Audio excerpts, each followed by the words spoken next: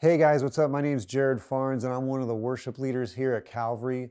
And I'm so excited to have the opportunity to share with you my journey to freedom with you today.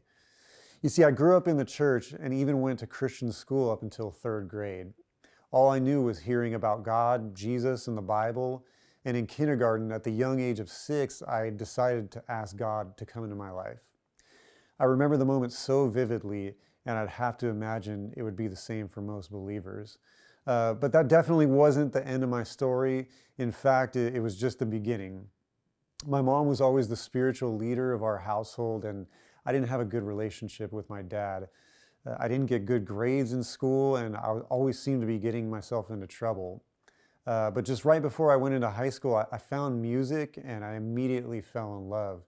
Even though I was still constantly getting into trouble, music just had a way of keeping me somewhat grounded, just enough to not completely spiral out of control.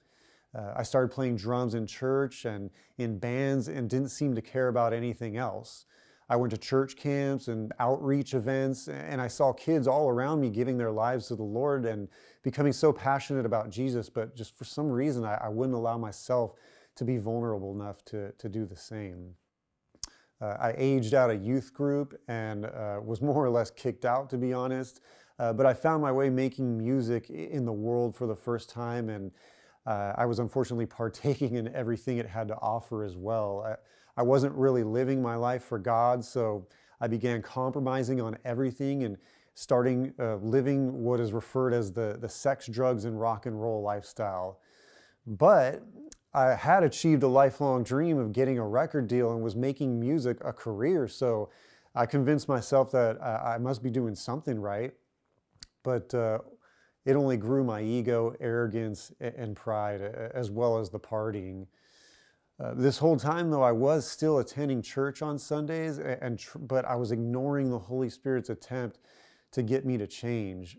I would see other people raising their hands in worship and celebrating the life change of someone getting baptized, and I would look all around me, but just I was so bitter inside, just thinking, just what am I missing? And why don't I feel what these other people feel so passionately for Jesus?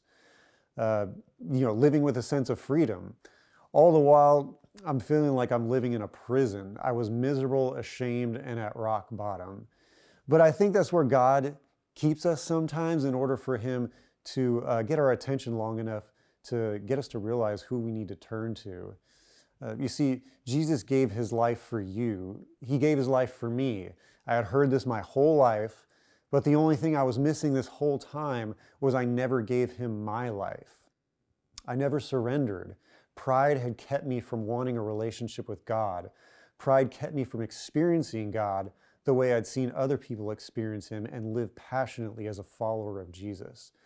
Pride can cause you to literally live in a prison cell within yourself.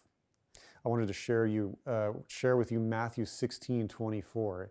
Jesus says, "If anyone would come after me, let him deny himself and take up his cross and follow me."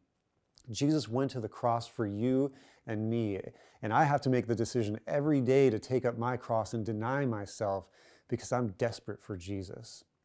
I'm so joyful that I decided to finally surrender my life, and what a joy it was to finally experience true freedom in Christ. But can I ask you a question? Are you struggling with pride? Is your pride keeping you from a life-changing relationship with Jesus? If so, I want to encourage you today to come to the foot of the cross, come to the feet of Jesus, and don't just give Him a piece of your life. You have to surrender everything. Only then can He redeem and restore your life so you can experience true freedom. I love you and God bless you.